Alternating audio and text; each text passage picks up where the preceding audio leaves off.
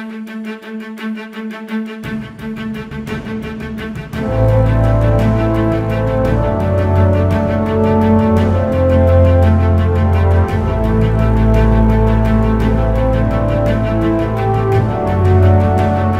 Niagara region today is home to some of Canada's best wineries, picturesque villages, and the mighty Niagara Falls. Millions of people flock here every year to enjoy what the region has to offer. But 200 years ago, it was the scene of the deadliest battles ever fought on Canadian soil. Throughout the summer of 1812, American forces poured into the region. By October, they either had to attack or suspend their campaign to the following season.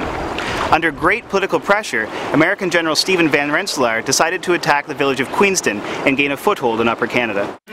Before dawn on October 13th, the first wave of 300 regulars and 300 militia began crossing the river. They were spotted and immediately came under heavy fire from the British infantry and the cannon atop the heights. Even at this early stage, some individuals began to panic and return to the American shore, but the landing continued. 13 kilometers away at Fort George, Major General Isaac Brock awoke to the sound of cannon fire. In the early morning gloom, he gathered his men and raced to find out what was happening at Queenston. While the Americans and British fought below, the cannon here at the Redan battery continued to fire on the American ships crossing the river. A small group of American soldiers climbed the steep hill and surprised the British. The artillerymen spiked the cannon and fled. Brock knew that without control of the heights, the battle was lost.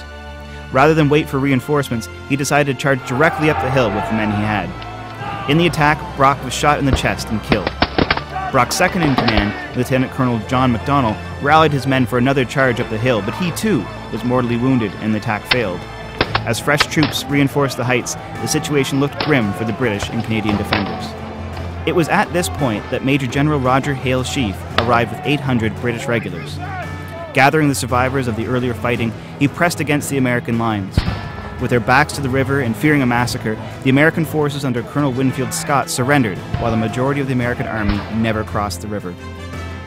The British took almost 1,000 American prisoners, and the invasion of Canada was stopped. The death of Brock came as a terrible blow to Upper Canada. The province had lost its best general. In many ways, the general's charge up the hill was rash and perhaps foolish, but Brock always sought to inspire his men by his own actions. Though it was General Sheaffe and the Mohawk warriors who turned the tide, the Battle of Queenston Heights will always be remembered for the death of Isaac Brock. Known as the savior of Upper Canada, General Brock lives on as one of Canada's most celebrated heroes.